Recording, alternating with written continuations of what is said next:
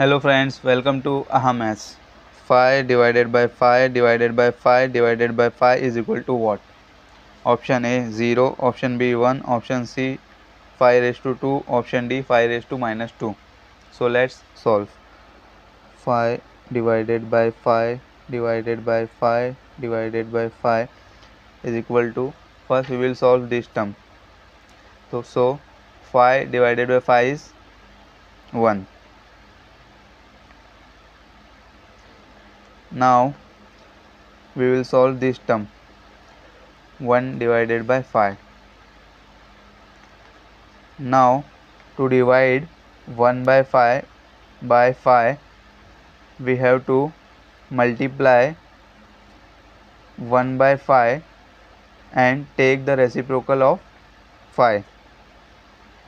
Now 1 into 1 is square of 1, 5 into 5 is square of 5.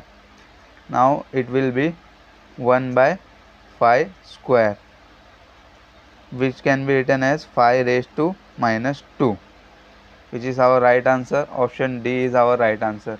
If you liked my video, subscribe to my channel. Thank you.